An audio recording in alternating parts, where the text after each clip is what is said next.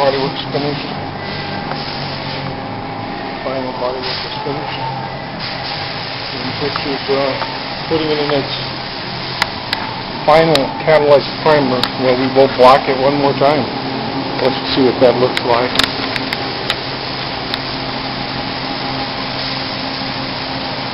This is a very high solids primer surfacer, which will be the last primer, other than a little spot here and there that we'll be putting on the car. We're putting this on at the end of the day here. Okay, the body is in its final primer.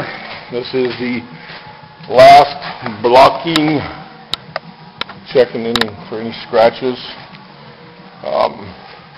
Looks good. Okay, as you can see, this car has been blocked down. This was the original. Of course, we had the DP sealer after the bodywork is done.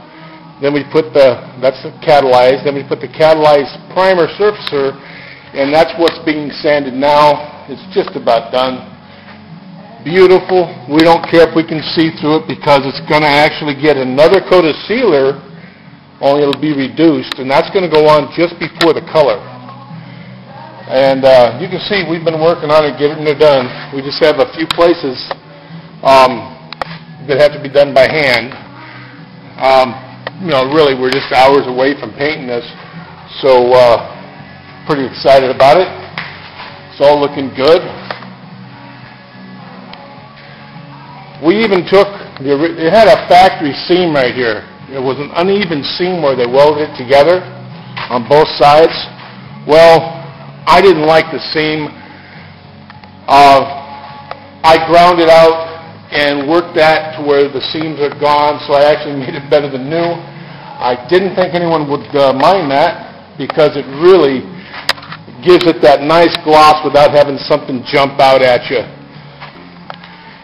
The biggest nightmare on this car is solved, and that was in here, making this all fit. Now sure, it's not it's probably honestly better than new. It's good enough for me now, and it hasn't been until now. I just wanted to show a couple of things on here. Firewall's done. Beautiful body lines. There's just a little bit more on here. I don't like this. I know it's a factory weld. I don't like it. I want that smooth. Doesn't take that much longer to do things right. I'm going to find these materials for the owner, and we're going to go ahead and put them on the car.